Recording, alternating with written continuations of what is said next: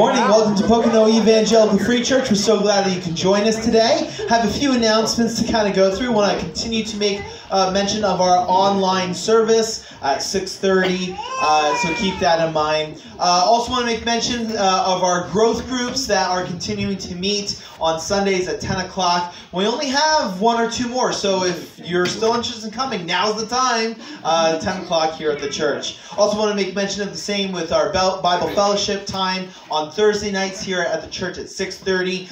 This week will be the last week for that. So again, here's your last chance to come to that. So that's our Bible Fellowship here at 6:30. Youth group planning to meet on Tuesday at 6:30, but not this week. So not this week. Then the following 2 weeks we'll meet. So keep that in mind. No youth group this week. Following 2 weeks. VBS we have the 15th to the 19th. So keep that in mind. I want to make mention of Good News Clubs. We had our final Good News Clubs this past Thursday. There were 33 kids that came, and there were 9 kids that made a profession of faith. So praise the Lord for that, and continue to pray for us as we look to aim toward coming back in the fall, for Good News Clubs. I want to make mention of our congregational meeting on the 26th. Again, want to put that on, highlight that for you so you can make sure that you, if you're a member, you attend. If you are interested in being a member, make sure you see myself, my dad. We'd love to talk to you more about membership. If you're not a member, but you're just curious about coming to that meeting, you're welcome to come. You can't vote, but you can certainly be a part of that. I do want to make mention of the fact that we have Steve and Ruth here today, sharing with us a little bit about their ministry. We're so glad to have them. And I also want to make mention, I don't usually do this a week in advance, but Ruthie's birthday is next week on Sunday, the 19th. So make sure you wish her a happy birthday as well. Also want to make mention there is a ladies' luncheon coming up on January 1st. And Georgia, did you want to say something about that? January. June. What did I say? January. Not January. Who was that? January. No, June 1st. That's a long time to plan. Encourage all of you ladies to come to our garden party. I think you really enjoy it. Don't forget your special teacup. If you don't have one, we will have some here. And most importantly, I don't want any lady to feel like you must dress up or you must wear a hat. You're welcome either way. Okay? Awesome. Thank you, Georgia. All right. Well, with those things in mind, we're going to go to the Lord in worship. Let's continue to keep the people in mind that we've been praying for. We want to continue to be praying for Randy, continue to be praying for Sam, and others. Just continue to be praying for them. Be praying for me. I'm going to be, me and my family, we're going to be traveling to Kentucky starting today. So just be praying for us for safe travels. Also, I do know that there are many who are sick right now. So be praying for them as well. With that in mind, let's go to the Lord in worship. If you want to stand, feel free to stand. If not, that's fine. But let's worship the Lord together.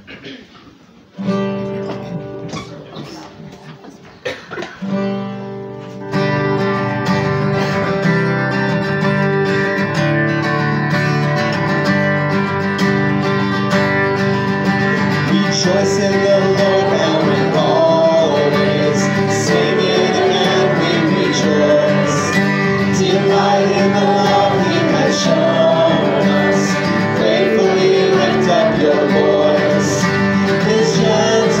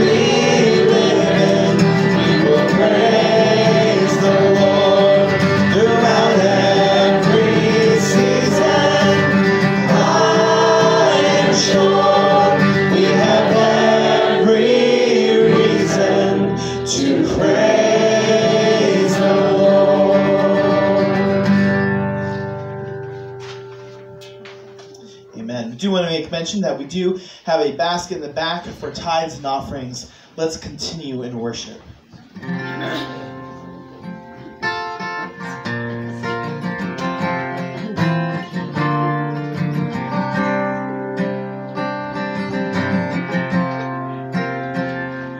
My Jesus, I love thee. I know thou art mine. For thee all the follies of sin I resign.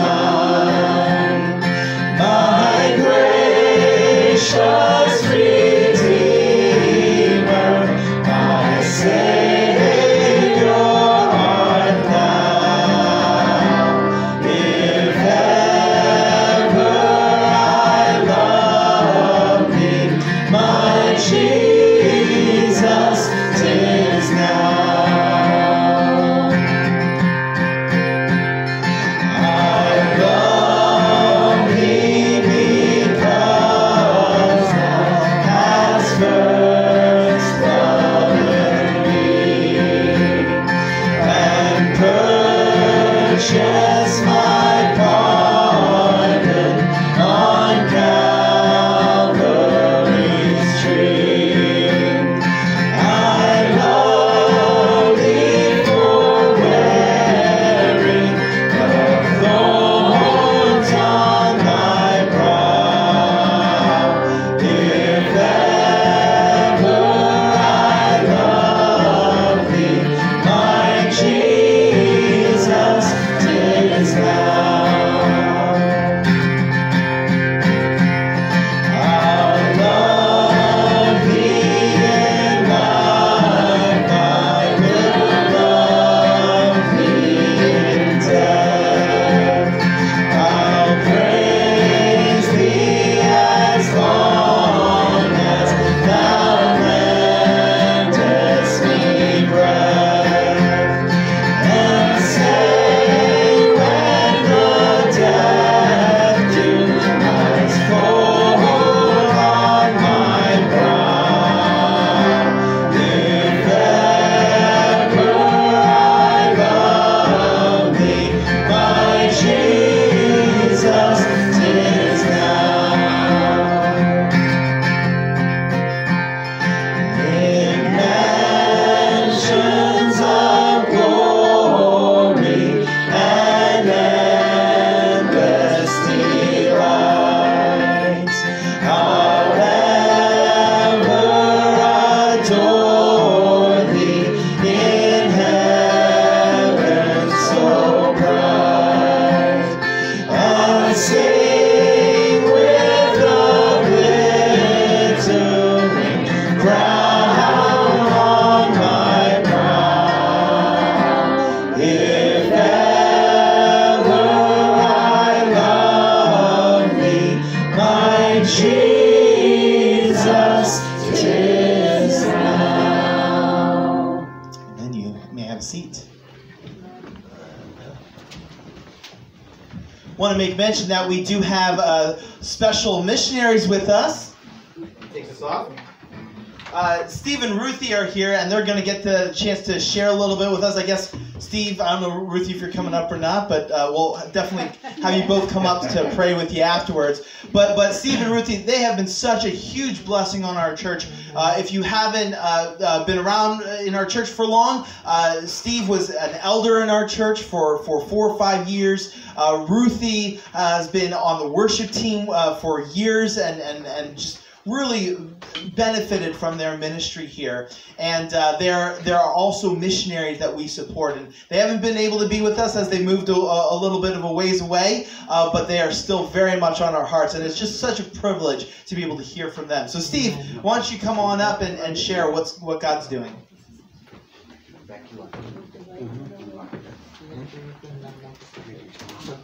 Break so much. Break flock. There you go. Okay, thank you. I'll come up so we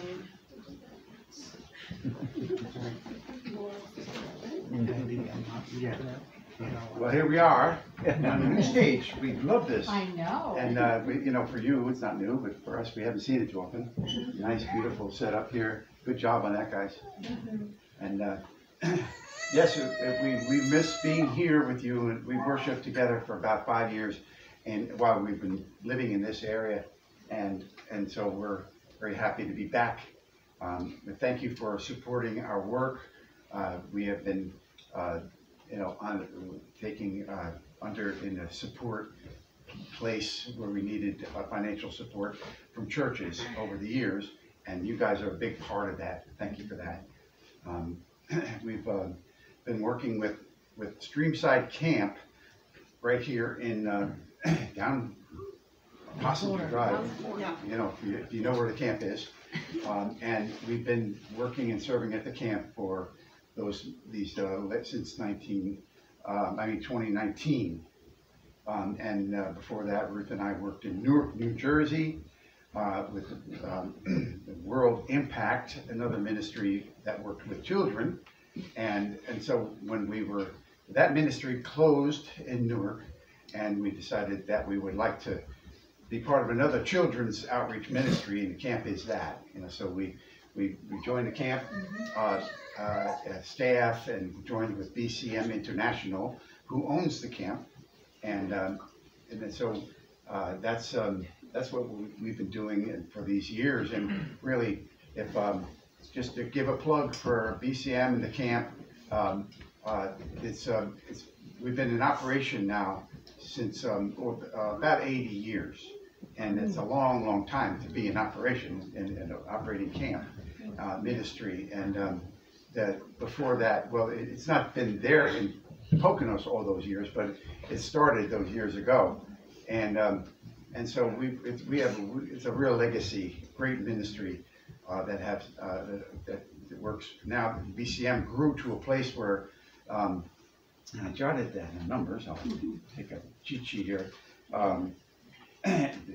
Basically, 85 years ago, the ministry started with Betsy Traver coming back from the Philippines, starting a Bible club ministry in Philadelphia, and then basically they have evolved to a place where now they have a goal to reach children for Christ and to support churches in their efforts to reach people for Christ. And so that's basically what we do at the camp. We reach children. We do 4 weeks of our own camp, and we have winter camps that we do, and other times that we have our own program. But then we also support churches that come out and have retreats with us, and we host them and give them opportunity to have a good place for their ministry to flourish as well. And so Ruth and I have been working, doing the youth ministry when we first started with the teens, building service and leader trainees, and we were in charge of that. We were in charge of a lot of behind the scenes things, myself doing a lot of the facility management, maintenance, and also fishing instructor, archery instructor, whatever hat you had to wear when you're in camp. You know how that is. I never got to do lifeguarding. I said, I could do more of that. I did that, done that. Ruth was our arts and crafts instructor, a bunch of times training our staff. Now that we're pretty much off camp, I do a lot of work from home, and I recruit staff, and I've been recruiting international counselors to come. So last year I was able to get about 10 international people to come and work at the camp for the summer, and at the same time supporting those people. And this year the same thing, about 10 more coming. And so we're looking forward to a good camp this summer. We're going to spend a lot more time here this summer. In mid-June, we start our counselor training, and then go right into our own camp programs to the end of July. So pray for us that we can handle that. We'll be staying right on the camp property at the time. Since we moved on, we want to be right on the spot and helping with the international people and other counselors and giving them a good experience while they're here. And so we'll be bringing them out to church at least once, if not more. And I'm going to steal 1 minute Okay. and say one of the ways that we know that God orchestrated the timing of our movement when we moved to Matamoros and the place is that we're only 40 minutes from my son and his wife. And our grandson, 22 years ago when he was born with severe special needs, I had made up a little song because I worked full time, and I did all the way through Newark, and then we lived out here. I had made up a little song. If I had $1 million, I'd quit my job and I'd take care of Isaac all the time. And I can't do that, but he's in a program, a day program. He's graduated from his school program, and this is a little shorter. It's about 30 minutes from us, and we are able to either pick him up from school if there's a need, or we go up to their house and I'll make some dinner for when they get home, and we'll be there to meet him when he gets home on his van. And it is the joy of my heart that God knew was there all this time. So we're in the right place. Yeah. Okay, well, thank you very much. All right, well, we want to take a moment to pray for Steve and Ruth. Sure. Dad, if you want to come on up, well, let's pray for them. Harold, you want to come up too? Sure. Oh, thank you.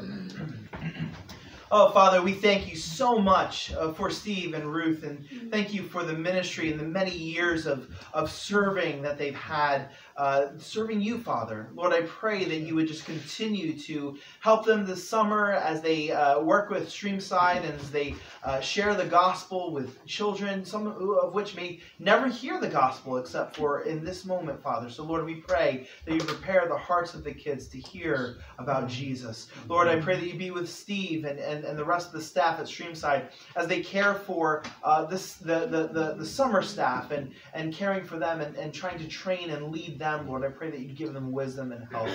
Lord, I pray that you would continue to do the work that you've started there at Streamside. Continue that work. May you be glorified through the ministry there. Lord, I pray that you would encourage Steve and Ruthie as they get the opportunity to care for their family and be with Isaac, Lord, and all those things. Lord, I pray that you would bless that. And may you be honored and glorified as they continue to live their lives for you, Father.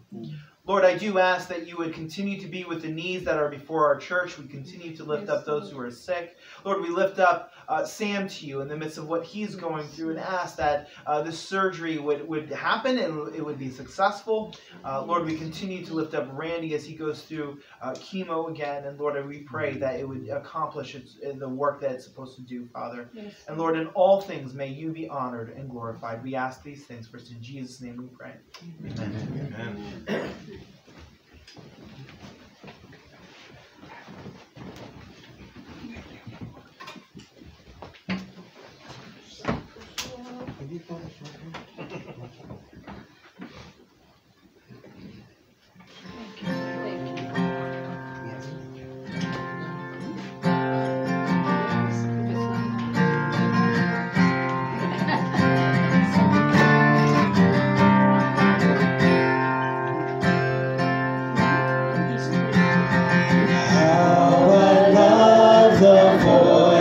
Jesus on the cross of Calvary, he declares his work is finished. He has spoken this hope to me. Though the sun had ceased his shining, though the warm appeared as lost, Christ had triumphed over evil. It was finished upon that cross. Now the curse has been broken. Jesus paid the price for me. For the pardon he has offered, great the welcome that I receive. Boldly I approach my Father, clothed in Jesus' righteousness. There is no more guilt to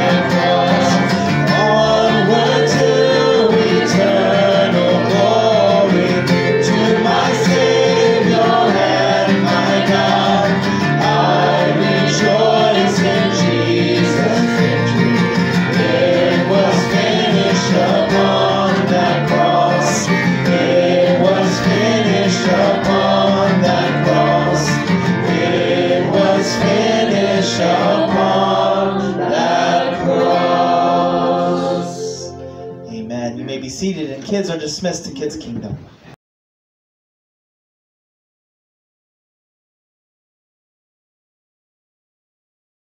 So for some time I've been thinking about a series, and I'm finally diving in. How's that?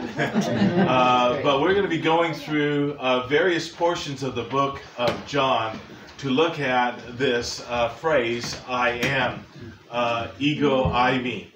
That's the Greek, ego eimi. It isn't usually spelled that way, but that's the way you usually hear it pronounced.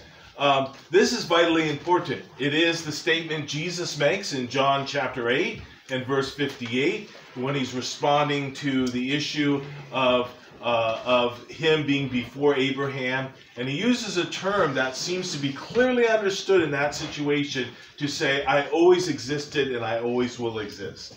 And that's a vital important part. Important part of understanding Jesus' deity. Several weeks ago, if not maybe a month or two ago, I addressed 5 of the key components of God. God is infinite. God is eternal. When we say eternal, we're not saying eternal like us. We live forever, everlasting life.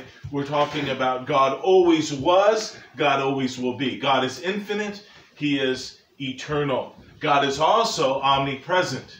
We see that with Jesus. He's omnipresent. He can be here. He can be there. He is even among us. Where 2 or 3 are gathered together, there am I, what? In your midst. God is omnipotent. He's all-powerful. And then finally, God is omniscient. He knows all things. So those are 5 of the characteristics of who God is. We're going to center and focus on this I am and kind of see the importance of the eternality of God.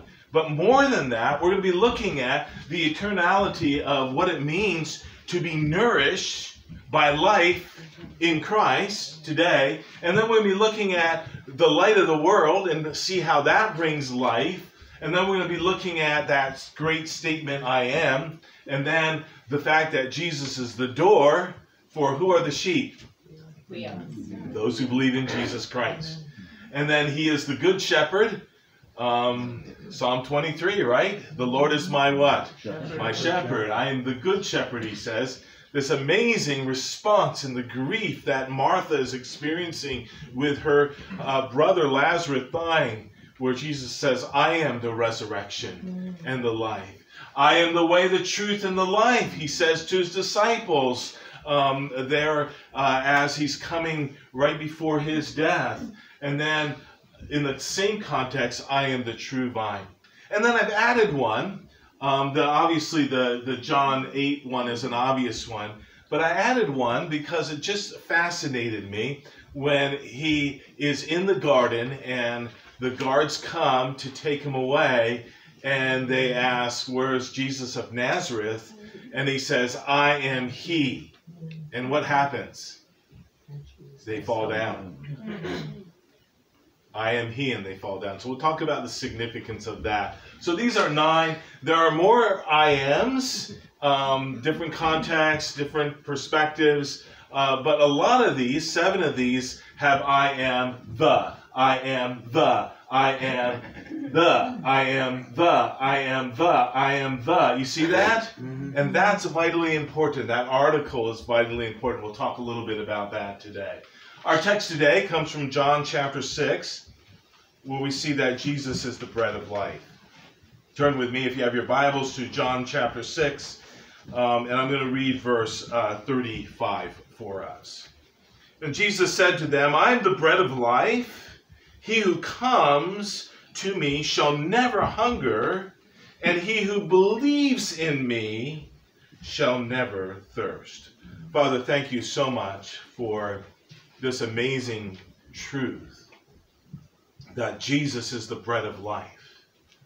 Help us to do more than just understand the truth that is here contained that represents who Jesus is. But Lord, may it also be something that through the power of your Holy Spirit we embrace in our own hearts to really understand the importance of your nourishment to us through Jesus Christ. And we pray this in his name. Amen. Well, first of all, before I get going into the text, I want to say to all of our mothers, Happy Mother's Day. And I thought I'd start with an illustration about my mom. So my mom's been with the Lord now for about 10 years. And we thank the Lord for the time that we had with our mom. And today, I'm even celebrating Mom. And so Beck's here too. We're celebrating our mom in one way. But I wanted to talk about something that happened to me in 8th grade. In 8th grade, I ended up having a severe amount of conflict with my mom. And there are a lot of circumstances around that. I'll take responsibility for me.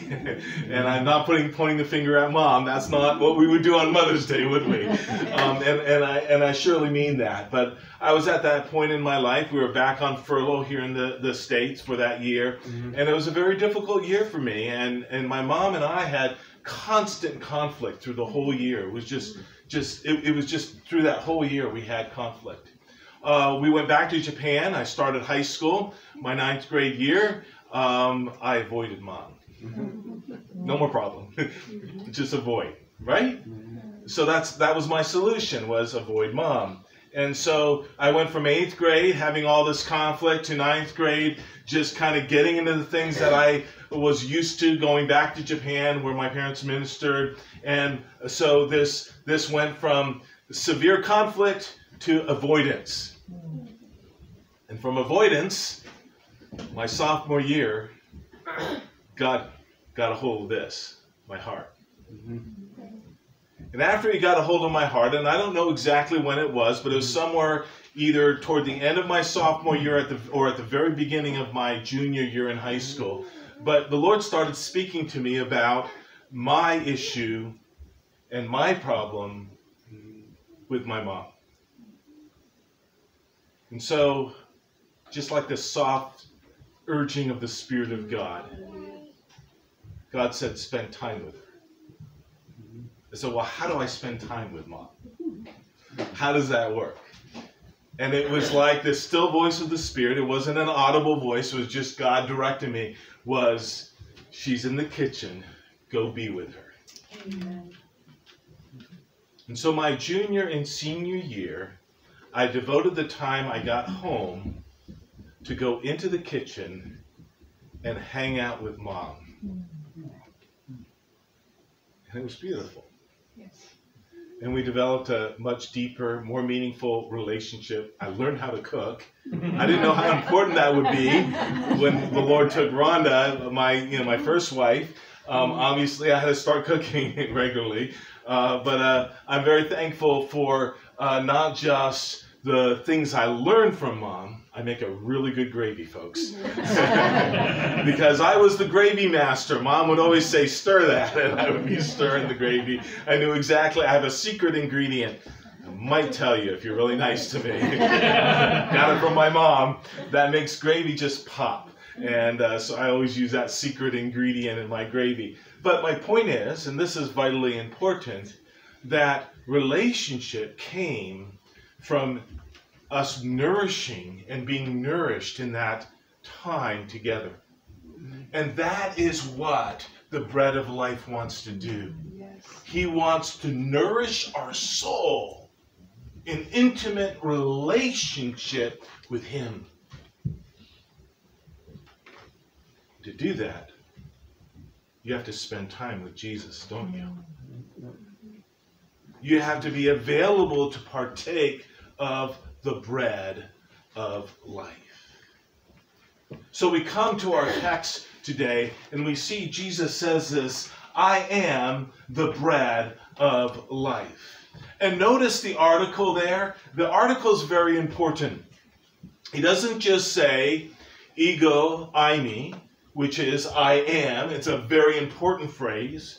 About 48 times it's used in different contexts. But here, in most of ours, with the exception of John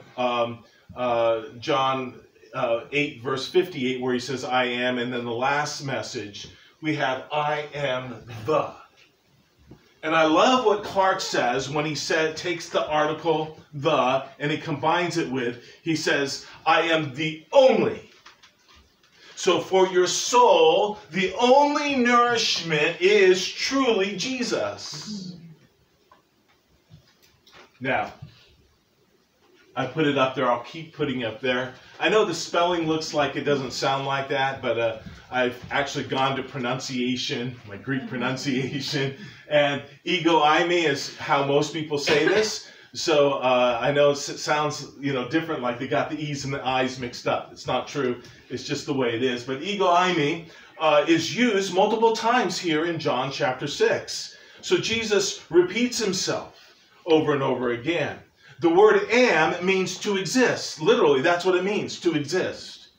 When you say I exist, you see the point? I exist. So you have I, ego, and then you have I, me. I exist. When you use just I am, it means you always existed and you always will exist. And we'll see that in a moment. And we'll spend more time in that in about 4 weeks when I get into that text from John chapter 8 and verse 58 where it says I am. Note, it says in verse 41, I am the bread. Again in verse 48, I am the bread of life. And again, he says it again later on in verse 51, I am the living bread. So Jesus keeps coming back in his introduction to the people, I am the bread of life, to repeating this phrase 4 times.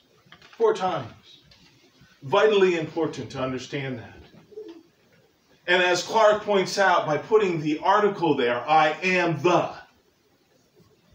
I love how he put it. I am the only. So let's look at it this way and read those texts from verse 41, 48, and 51. I am the only bread. I am the only bread of life. I am the only living bread. See how powerful that is? And what that makes significant? It means Jesus is our complete and full nourishment, particularly as it comes to spiritual and moral things, as we'll get to in a moment. This same type of phrase was used when God introduces himself to Moses. Remember that story in Exodus 3. And in Exodus 3, and we'll come back to this in a few weeks as we look at John 8:58. But in Exodus chapter 3, Moses says, hey, God, what should I tell them your name is? And God won't give him a name. Do you know why? Because there are lots of gods in Egypt. Yes. And so by giving a name, it would be just adding one other name. When my dad went to Japan after World War II with my mom to be missionaries, one of the things that the missionary community learned is that you have to be very, very careful, because the Japanese would greatly appreciate taking another god. And so what would happen is missionaries would say, do you believe in Jesus as the Son of God and as God? And they would raise their hand, they'd make a commitment, they'd be given a Bible, and instead of reading the Bible, they would put the Bible on their idol shelf and worship the Bible as a God, the Christian God, who defeated them. You see the problem? So God says to Moses, I am. Tell them, very importantly, I am the God of your father, first of all, in verse 6, and then I am who I am. And all theologians who are taking it literally understand this to mean I always was and I always will be. You see, the distinctive difference is God wasn't just going to give himself a name. God was going to give Moses the characteristic of God, that God is eternal. And likewise, Jesus here starts with I am. I am the. So crucial. And as we come to this picture of I am the bread of life, it's so important to start with John chapter 1. We're going to go back to John chapter 1 next week, because we'll see this idea of life coming back in that text in John 8 verse 12. But look at John chapter 1. In the beginning was the Word. Who is the Word, folks? Jesus. In the beginning was the Word. And it's so important to understand that. And the Word was with God. There was complete unity, that means. And Jesus says, I and the Father am what? One. And then, just to make it very clear, the Apostle John says in John chapter 1, in the beginning was the Word was with God, and the Word was God. There are some translations that don't translate this literally. There's an article there, so it is, I am the God. Some people try to take the out and put a God. That's pretty dangerous, isn't it? Amen.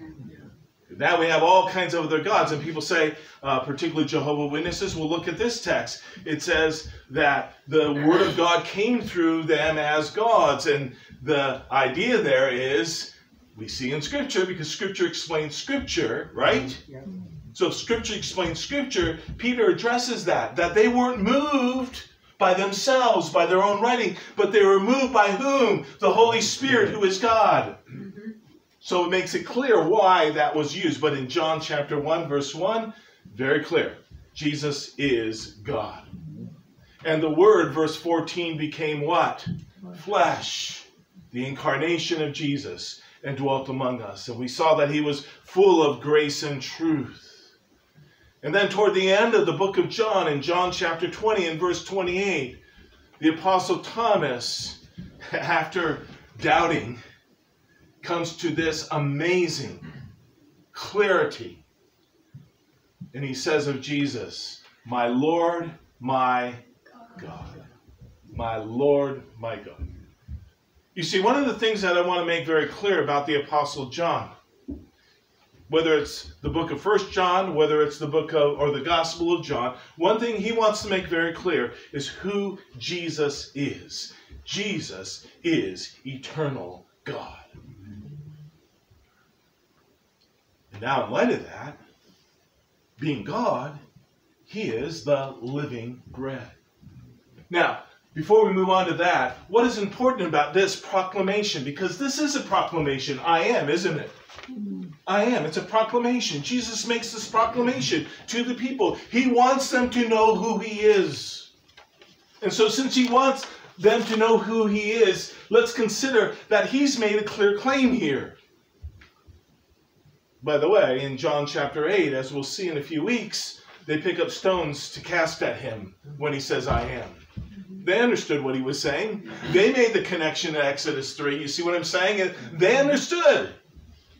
And so likewise here, Jesus makes this bold claim of I am the only, if we put in Clark's interpretation of that, I am the only bread of life.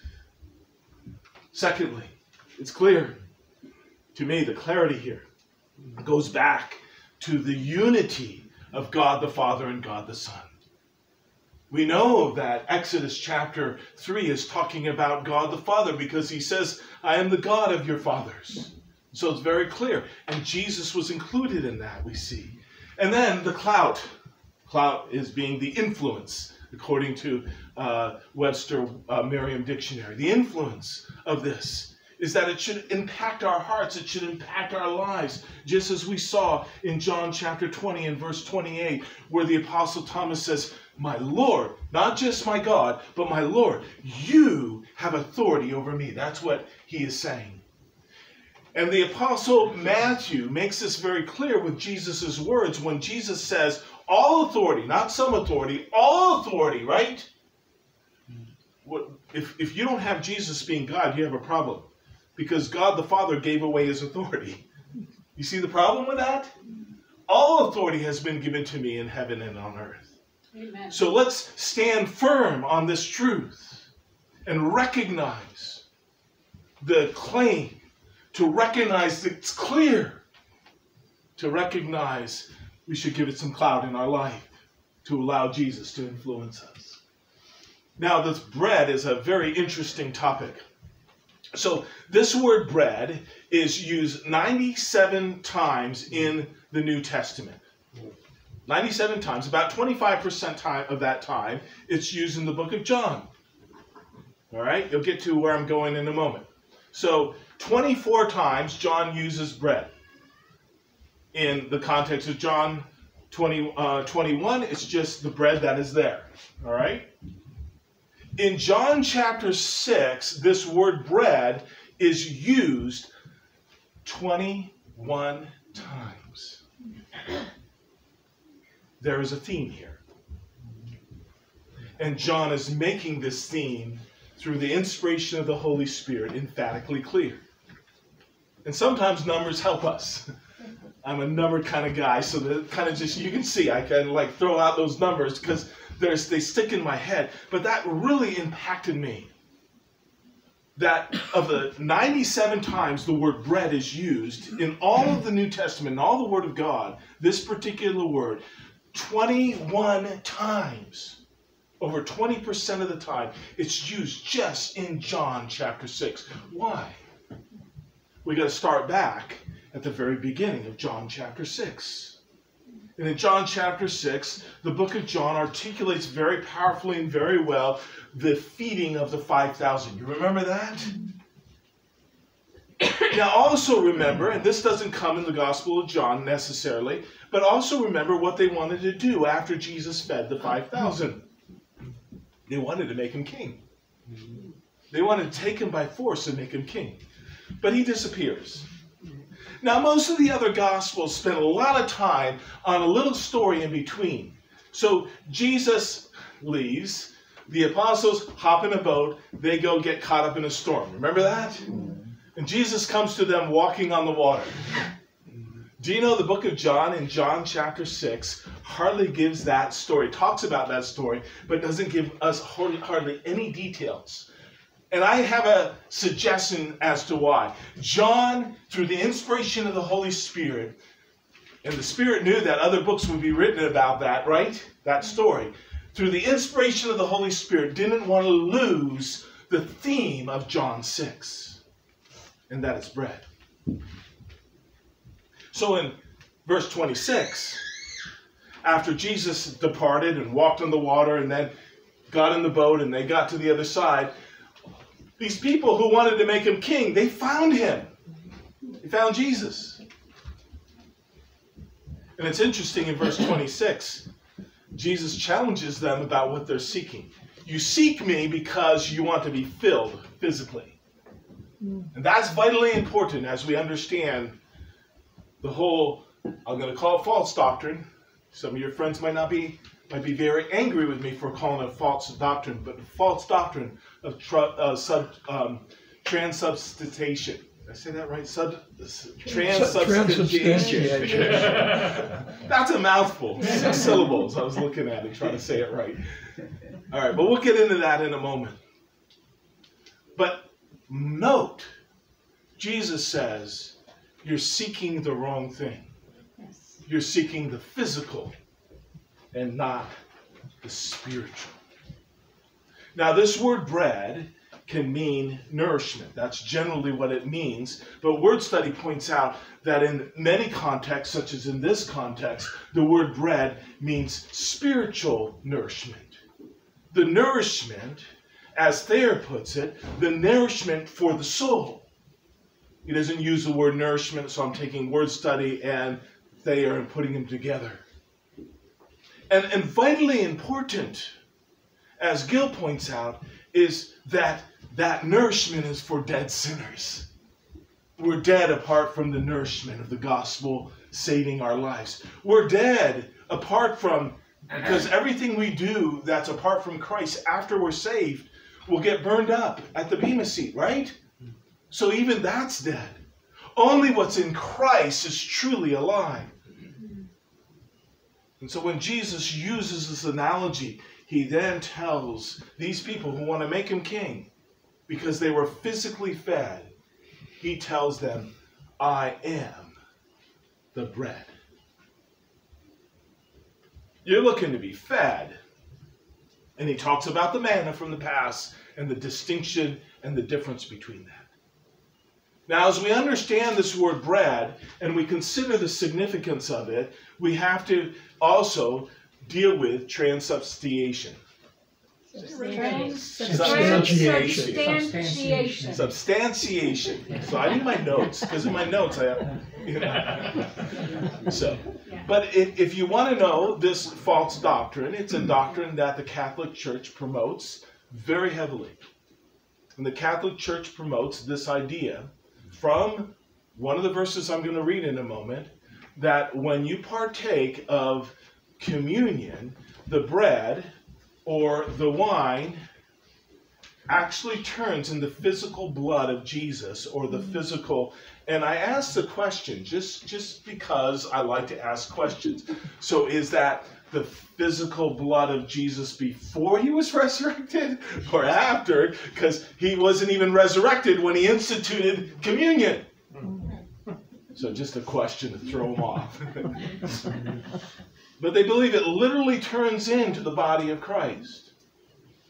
Now let's look at the scripture, because this is important, because there's a whole doctrine that comes out of this that I call false. And people will be angry, and I'm sorry if you're angry with me, but hey, at least let me defend why I call that a false doctrine. Jesus says, my Father, in verse 32, my Father gives you the true bread from heaven. For the bread of God is he who comes down from heaven, who gives what? Life. Life to the world. I am the living bread which came down from heaven. If anyone eats of this bread. You see, here's the problem. If you believe that communion actually literally turns into the body of Christ, then your saving focus becomes communion and not Christ. But he makes a very important distinction. If anyone eats of this bread, he will live forever. And the bread that I give them is my flesh. Of course, they take that word flesh to be literal. But look at verse 53. It's vitally important. The words I speak to you are what? Spirit. Now, he had just given an understanding of what spirit was versus what temporal was. And in John chapter 4, it's vitally important that with the Samaritan woman at the well, who Jesus talks about having life and who he is, he says, my followers will worship in spirit and what? Truth. Amen. So John knows he's just established that Jesus is talking spiritually, not figuratively, folks. Not figuratively, in the sense of it is literal. Your soul is nourished through what Jesus' body signifies. It's important to understand the bread of life. So many of his disciples couldn't accept this. Notice it says disciples here. Yeah. Many of his disciples, verse 66. By the way, I've made this point before, but it's chapter 6, verse 66. Isn't that interesting? 666. You don't have too many 666s in the Bible. But 666 is a number that represents what? The Antichrist. Right? And Satan. So, 666 says, many of his disciples went back and walked with him no more. And then Jesus turns to his disciples and said, what about you guys? I'm paraphrasing. And look at Peter's response. He says, you have the words of what? Eternal life. You have the words of eternal life. So what is Jesus saying, I am the bread? Well, let's go right to his explanation. Go right to the second part of verse 35. So he says, I am the bread of life. He who comes to me shall never what? Hunger. After you were saved, did you ever get physically hungry again? How many of you are hungry right now? There's lots of food back there. Coffee. You see my point? Jesus makes it clear he is not talking about literally his flesh being eaten in communion. But he's talking about, if you come to me, you shall never hunger. And then he says, he who believes in me shall never what? Never thirst. Come and believe. Amen. That's what Jesus says. Come and believe. Of course, what did they do? They withdrew. They went away. And here's what they missed. The emphasis isn't upon just the issue of bread. That's the picture. That's the spiritual picture. Like I said, it's not figurative in the sense of, oh, that's just a... No, Jesus truly is the bread of life, right? But it's figurative compared to physical and spiritual. But it's literally spiritual. Literally spiritual here. Jesus is literally our spiritual nourishment. And so before we go on to the life, what is Christ's provision for us to solidify the fact that we can only get life from him? He's the one who gives life to the world. And we're going to come back to that whole picture of the world when Jesus says, I am the light of the what? The world next week. Secondly, to satisfy our hunger, to satisfy our thirst. Only Jesus can do that.